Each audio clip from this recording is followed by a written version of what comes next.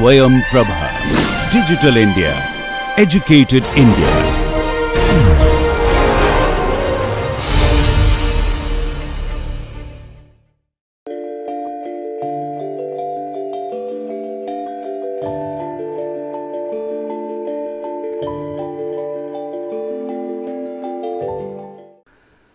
So, welcome to the immunology lectures, and in this lecture we are going to discuss mainly about the regulation of the complement system. So, in our previous classes about the complement system, we had discussed about the complement activation pathway. So, how the complement is being activated, how the complement pathway is being activated, and in this complement activation pathway, we have learned that at least 3 different pathways are active: the classical, the alternative and the lectin pathways. And if we see that the major part of this complement activation pathway, or the central part of this complement activation pathway, is breakdown of the C3. So, I told in my last lecture as well that this complement proteins, they are always present in our system, but they are normally not doing any harm to us. They are not killing our self cells or our own cells, the healthy cells. They are not acting on the healthy cells, or they are not killing our own cells. They are mostly active on the pathogens or the foreign cells. So, they can recognize the foreign cells, and the complement protein or the complement system, as we told previously as well, that it is the effector part of the humoral immunity.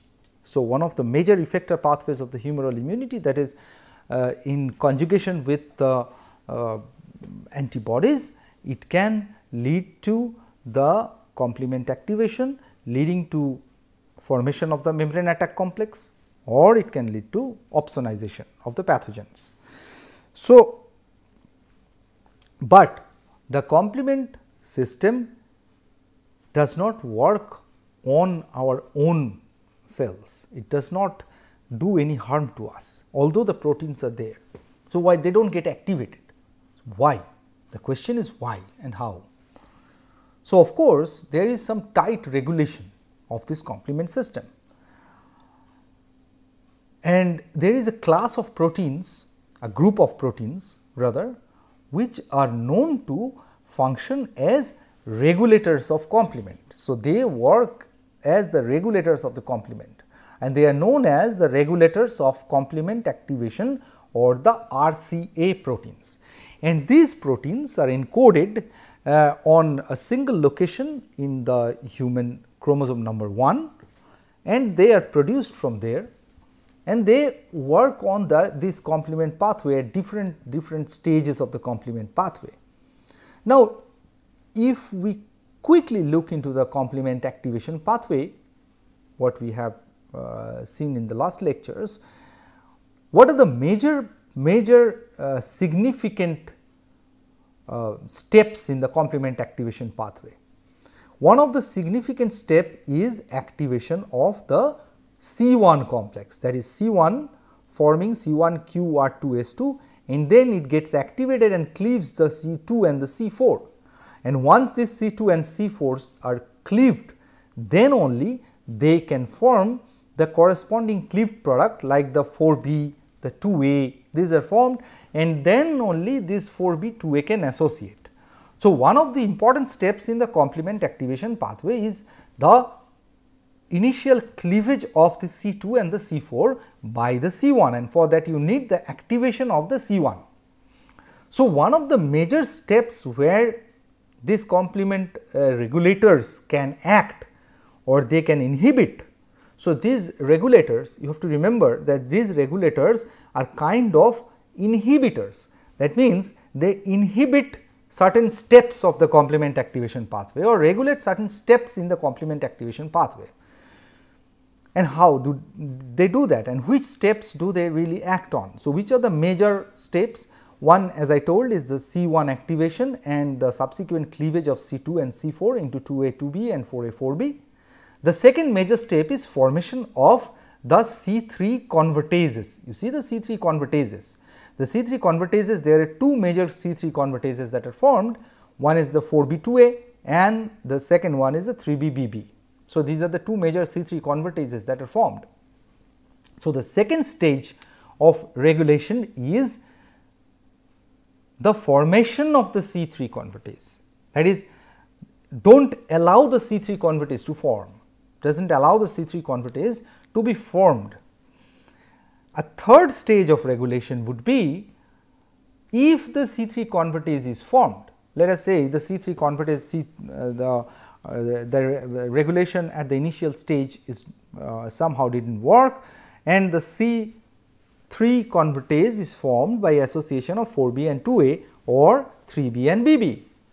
So, a third point of regulation is dissociation of this complex, that is destruction or decaying of the C3 convertases, so that the C3 convertase cannot work on the C3 and lead to subsequent cleavage of C3 into 3A and 3B.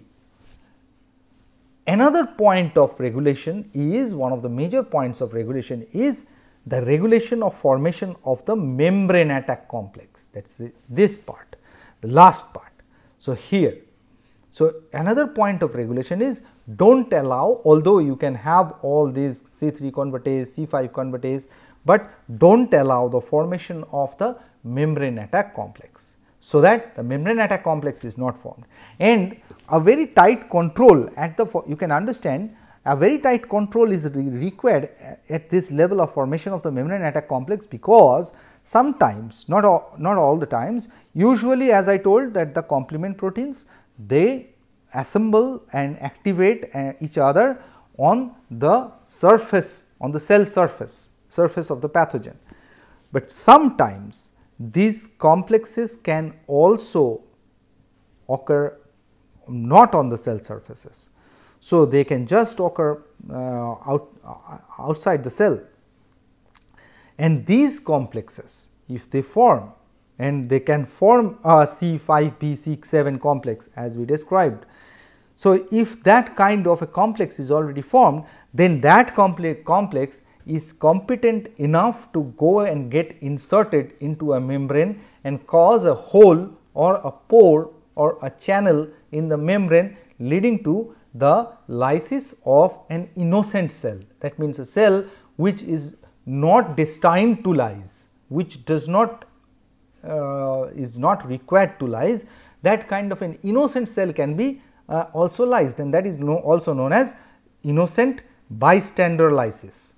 So, to avoid innocent bystander lysis, you can also have regulations or checkpoints at the level of formation of membrane attack complexes. So, we see at least there are 1, 2, 3, here 3 and here 4. So, at least 4 different areas or 4 different parts of the complement pathway where you can have checkpoints or regulations. Now, let us have a closer look into this regulatory pathways, how the complement system is actually regulated.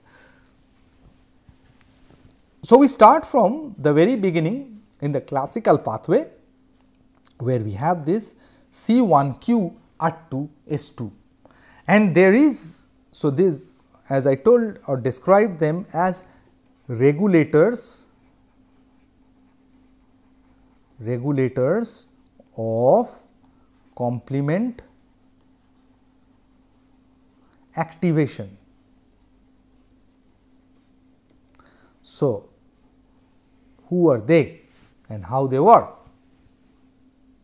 So, one of the very initial stages where these RCA proteins can work is on the C1 complement protein, and one of the important RCA is the C1 INH or the C1 inhibitor. Now, this C1 inhibitor, it binds to the C1 and inhibits the activation of the C1. So, what is the C1 or the C1qR2S2 known to do? It is known to cleave the C2 and the C4 and produce C2A, 2B, and C from C4, C4A and C4B. And then this 4B and 2A, they associate to form C4B2A, which is also the same from the lectin pathway. So, the first step of inhibition is the C1 INH or the C1 inhibitor, also known as the C1 inhibitor, which basically inhibits the activation of the C1 and inhibits this step of cleavage of C2 and C4 into C2A2B or 4A4B, and thereby this can inhibit the subsequent steps of formation of C4B2A as well. So, this, as we know, is known as a C3 convertase. So, this is one of the initial checkpoints where you can actually inhibit the formation of a C3 convertase. Now, what is the C3 convertase in the alternative pathway? We know it is the C3bBB. How does it come from? It comes from the C3b. Here is the C3b, and this C3b can associate C3b, which can associate with factor B and factor D, and lead to the formation of C3bBB. Okay. So, this is another C3 convertase. Now, as I told, apart from inhibition at the level of C1, that is at the beginning, there is also regulation at the stage of formation of the C3 convertase. So, there are regulators which does not allow the formation of the C3 convertase, and what are they? So, one of such regulators is C4b binding protein. As the name suggests, it can bind to the C4b. So, one of them is C4b binding protein,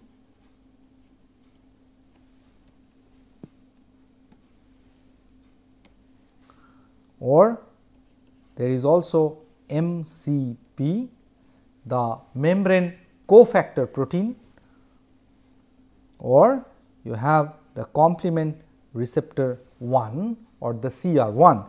They all can bind to the C4b and does not allow it. So, it inhibits its association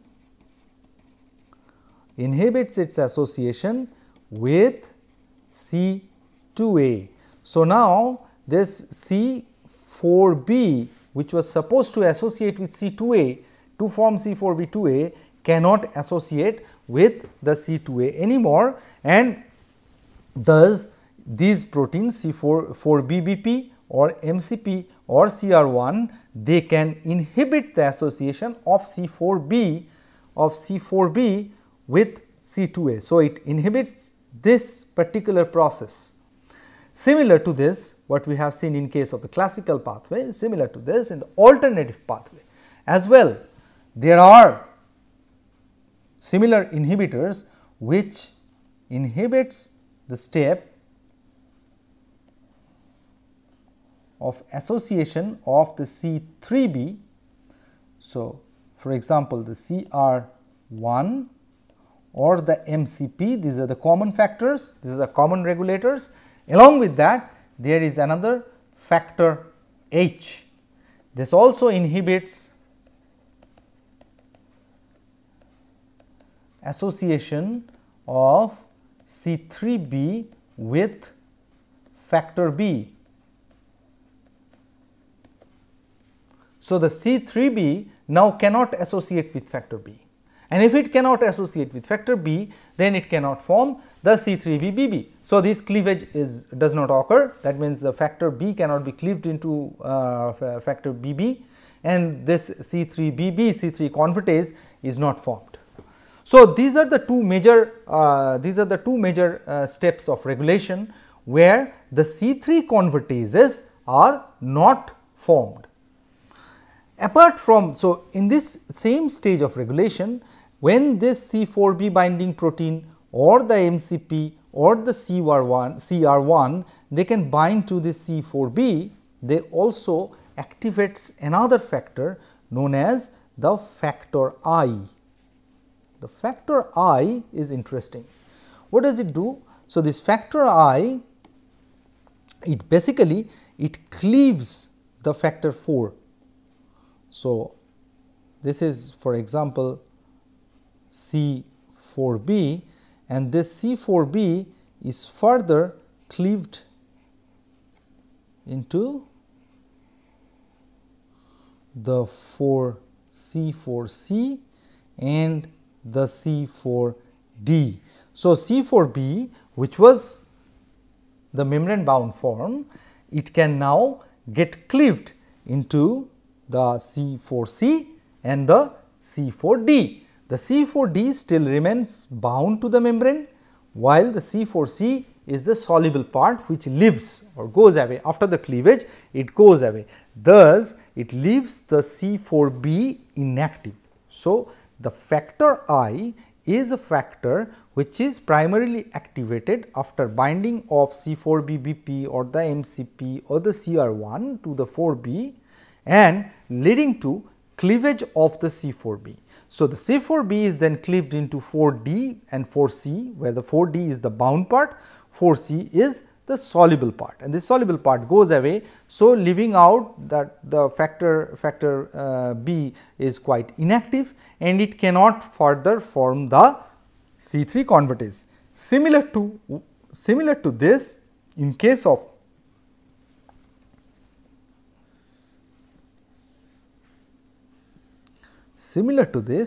in the case of C3 as well, this C3b here, this C3b here can also be further cleaved by the factor I.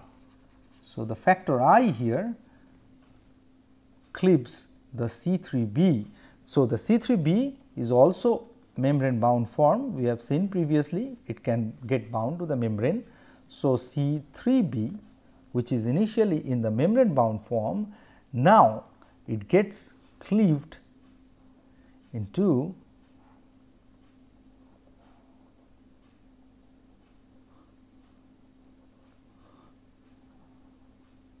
So, this is the C3F and this is the IC3B. So, the IC3B is the insoluble fraction. So, it still remains bound to the membrane, and the C3F is a small fraction, that is the soluble part, that gets cleaved and goes out. So, the C3B is broken down into the IC3B and the C3F. Now, this IC3B can be further broken down, and it can be broken down into a soluble and an insoluble fragment. So, we have the C3C and the C3DG. Now, this DG part remains bound to the membrane, while the C3C is the soluble part. So, now this C3B by the factor I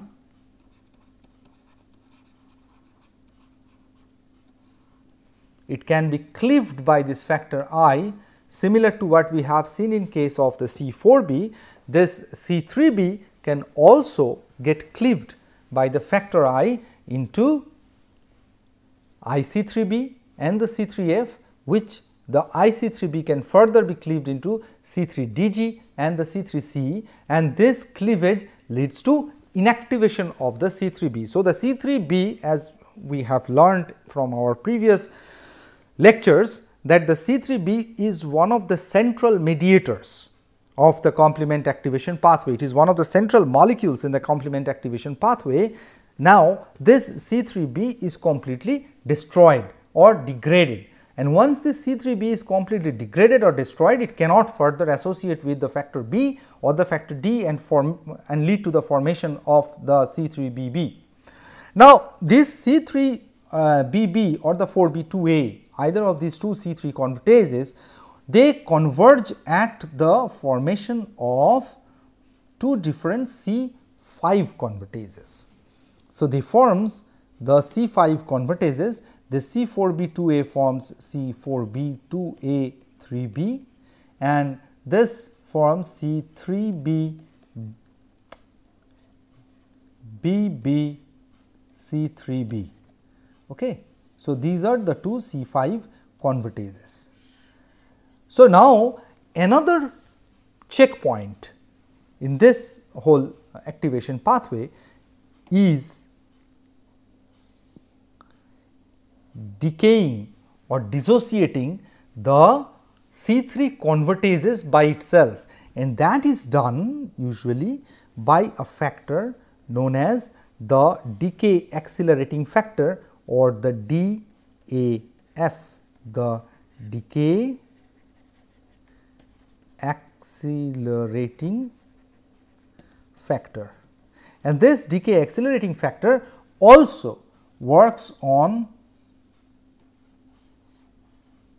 the DAF, can also work on the C3bb convertase, that is the convertase or the C3 convertase from the alternative pathway.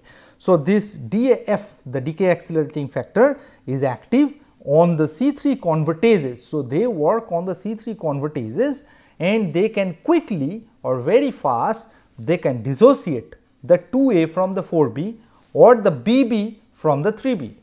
So, dissociation of this 3B from the BB ensures that the C3 convertase is not active anymore. Similarly, dissociation of 2A from the 4B ensures there is no further C3 convertase available to convert C3 or to decay or destroy cleave C3.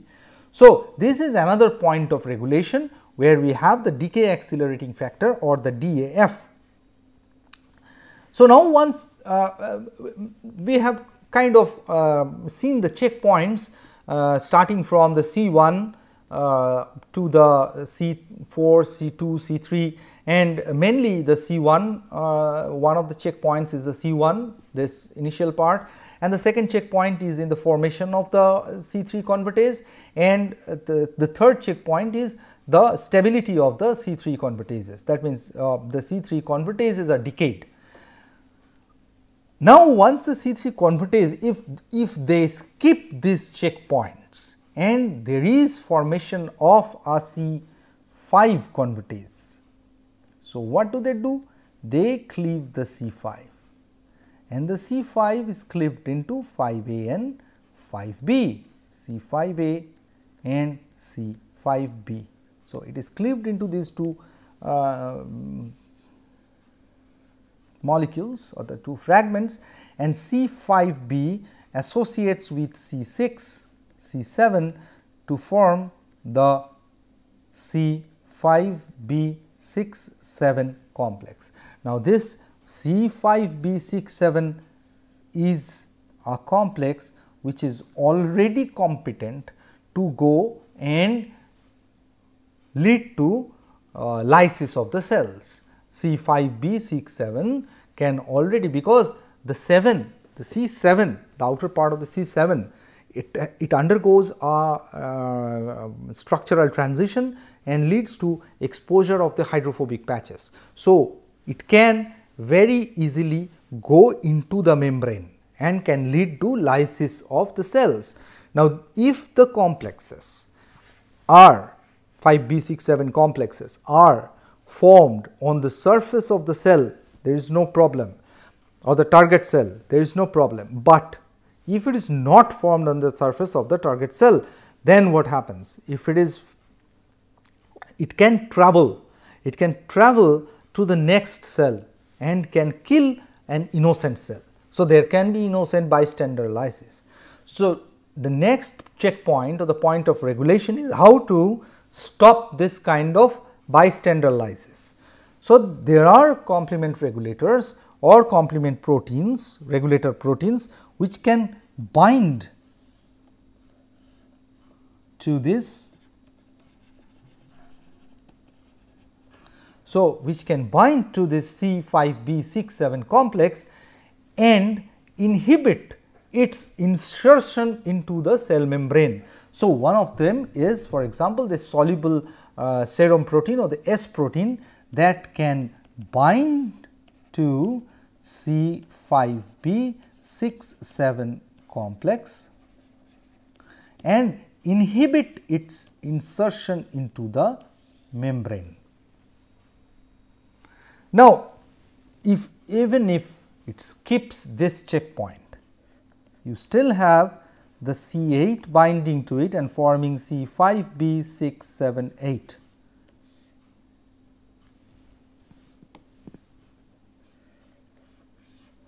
So, C5b678, and finally, you have C9 or poly C9 binding leading to C5b6789, which is actually the membrane attack complex or the MAC. So, this is the MAC.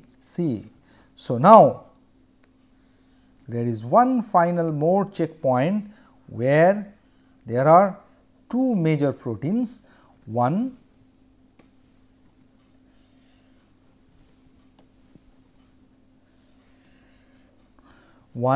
is known as the homologous restriction factor or the HRF, another is MIRL,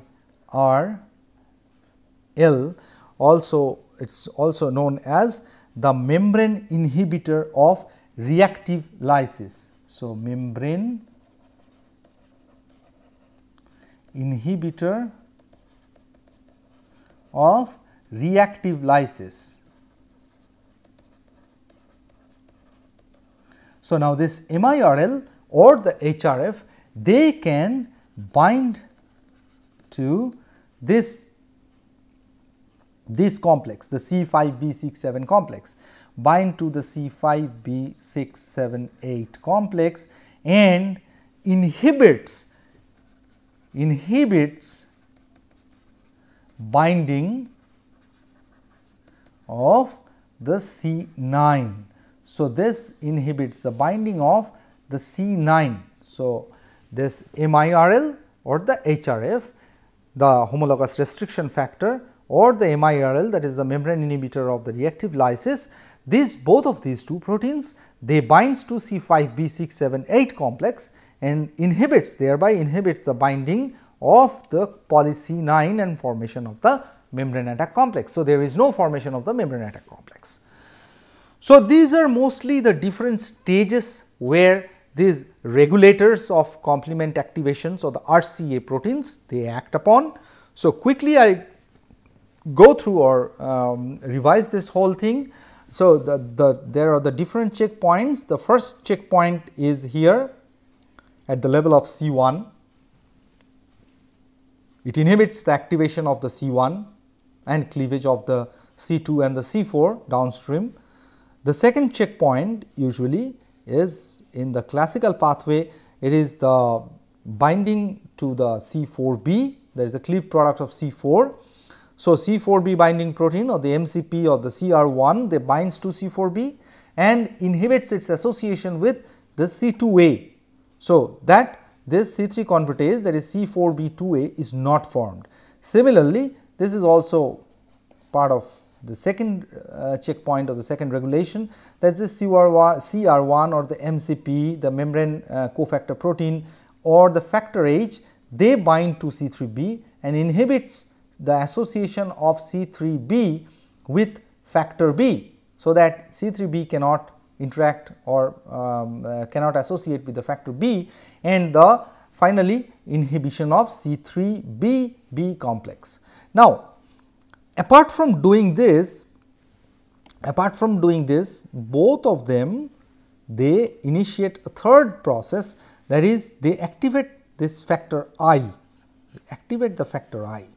So, here and here as well, they activates the factor I which can cleave the C4b, that is the cleaved product, that is one of the main mediators or one of the main components of the C3 convertase. So, factor I can cleave C4b into C4c and C4d, so that there is no further C4b available for the formation of 4b2a. Similarly, in the alternative pathway, the factor I can cleave C3b into C3f and IC3b. IC3b is further cleaved into C3c and C3dg, and so by that the factor I can cleave or completely destroy this C3b and inhibits or does not allow the formation of this C3b-BB complex.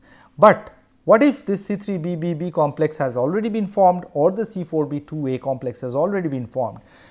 That has been taken care of this fourth step or the fourth checkpoint, which is the decay acceleration factor, here and here in both the cases. The decay acceleration factor usually is responsible for quick decay of or dissociation of 4b from 2a or 3b from bb. So, once this C3 convertases like 4b2a or 3b-bb is formed, this decay acceleration factor can dissociate the 4b from 2a or the 3b from bb, and thereby inhibiting the C3 convertase state. So, it does not allow the C3 convertase to be formed. Further to this, we have two more steps in the process of the membrane attack complex formation. One step involves immediately after formation of 5b. So, immediately after formation of the 5b, we have 5b67 complex, and this complex is a very important complex in a way that this 5b67 can get inserted into the cells and can lead to innocent bystander lysis. So, S protein, one of the soluble serum proteins, so the S protein, it can bind to this 5b67 complex and thereby inhibiting this complex to get inserted. And how does it do that?